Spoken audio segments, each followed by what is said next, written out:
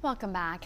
May is nationally recognized as Mental Health Awareness Month, and here in the Triad, the inaugural Black Mental Health Summit will be held this Friday. That event has now sold out, but we are still speaking with some of its panelists throughout this week here on the Local Vibe because they still have very important messages to share. These are important topics, and we'd like to welcome Tiffany Hall and Carmen Haskins talking about the topic of trauma regarding this subject. Both ladies are licensed clinical social workers. Thank you so much for being with us. Thank you. Thank you for having us. You're very welcome. So Carmen, we will begin with you. If you could please share different types of trauma and the importance of treating it. Yes. So these are not limited to, but they can include for children bullying, different types of abuse, witnessing domestic violence, displacement, either through like house fires, natural disasters, or being removed from the home because of abuse or neglect, and then estrangement for like coming out or various sexual or social orientation, gender orientation issues. And if untreated, that can lead to several issues throughout life, issues with regulating reactions to emotions, issues interacting with other people, feeling isolated, issues navigating various parts of life and challenges. And it can also lead to suicide attempts or death by suicide. On that note, Tiffany, we've been seeing that the number of deaths by suicide, it's increasing nationally. What sort of trends are you seeing here in North Carolina? Yeah, here in North Carolina, suicide is the 13th leading cause of death over all age groups. And we know that suicide in our state is the third leading cause of death for those ages 10 to 24 years old.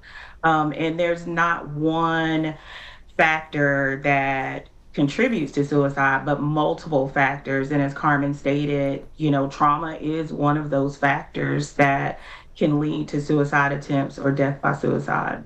Wow, really staggering numbers there. Carmen, we turn to you now to consider, when someone is on their healing journey, what sort of coping skills and help do you both offer these individuals in your line of work?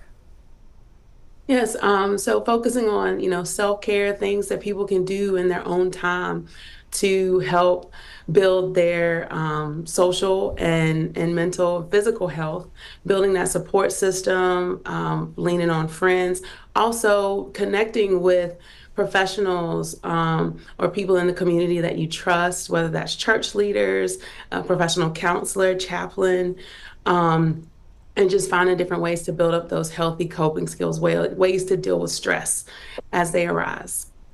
Now, Tiffany, we're speaking with you both again ahead of this Mental Health Black Summit that's happening later this week. Why would you say it's important to focus your work in these kinds of Black communities?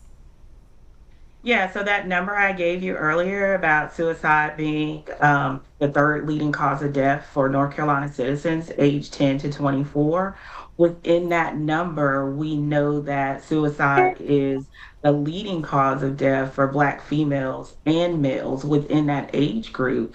And what the research has shown, what counselors are hearing, is that 1 in 10 Black youth have attempted suicide within the past year, and nearly 2 in 10 have made a suicide plan. So we need to get the services and information out there because family members, friends, teachers, those are the folks that see these individuals who are struggling before they get to someone like me or Carmen.